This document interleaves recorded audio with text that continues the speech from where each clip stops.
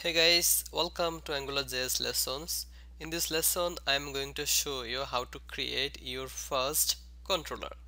Okay, so first of all, I can create the controller, then I can bind that controller into my HTML. Okay, so first of all, go to the script, then Angular dot module and give the application name. Let's say my app. Okay, and you have to refer this name to the ngF. So my app name is my app. Okay, then second parameter is list of dependencies, but in this lesson we don't have any dependencies, so we can keep it blank. Then I can create controller. So dot controller, first parameter is controller name. So let's say what my controller ctrl my controller, and second parameter is a function. In this case I am creating anonymous function, but you can even specify the function name here. Okay, so here I want to add, so I want to inject a scope variable. So scope dot, let's say what, x equal 0. Okay, similarly scope dot y equal 0. That means what, in the body I want to add to input text box, then ng model equal x. Similarly I have another one which is y, and this is for g. Okay, so what,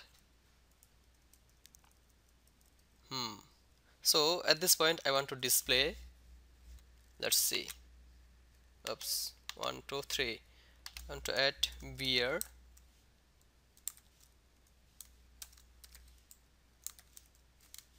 Okay, so it is not binded. If it is binded, it will display 0. Okay, first of all you have to add ng controller. So my controller name is my ctrl my controller. Okay, then run it. You can see 0 0, right? Okay, so what I want to do is I want to sum these x plus y, and I want to store into g. Then I want to display that g into the third text box. Okay, so g equal function, and in the function it will return a scope x plus a scope y. Okay, let's see. It is returning the complete function over here.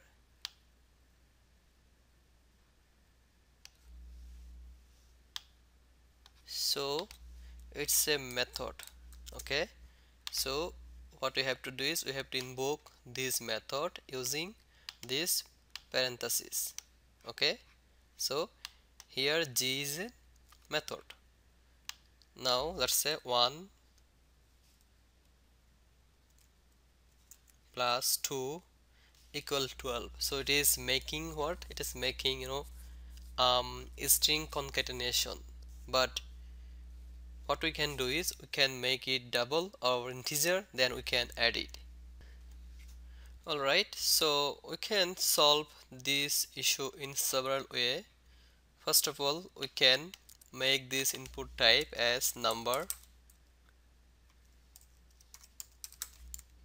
Then let's see.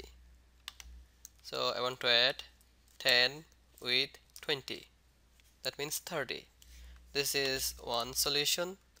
But if you really want to keep it text box, then what we have to do is we have to parse this string value into integer. Okay, so there is a method parse int, so it will convert this string value into integer. Similarly, x value, y value. Okay, now let's see. So I want to add 100 with 25, so you can see 125, right?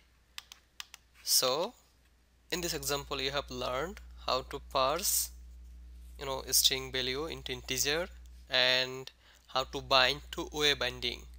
Here I want to mention one thing, this is called two-way binding. Here I am binding x and y to the controller, and from the controller I am binding g with the model. You can see this method. Okay, so similarly we can add first name and last name, right? So it will be what? Let's say I have another controller. My controller name is person controller. Okay, and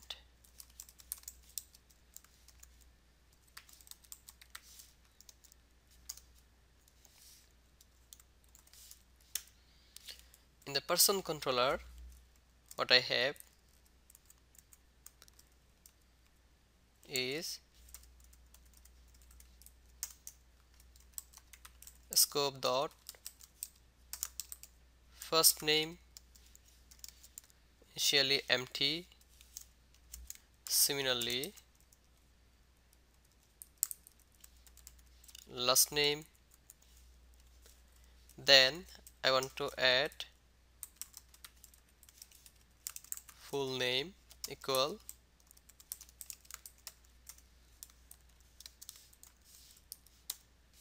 it will return what? Scope first name plus a space last name. Oops.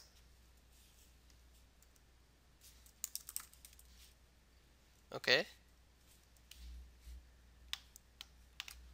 now let's see. I want to make it as what?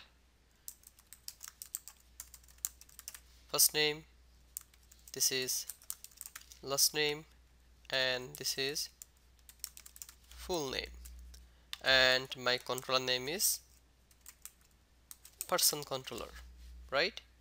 Let's see. Oops.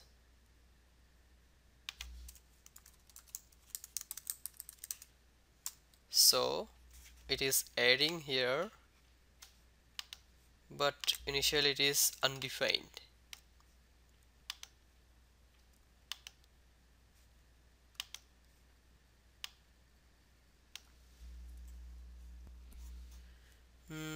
Because of this, you can see my property name is not correct, but I wanted to add last name, so it was wrong.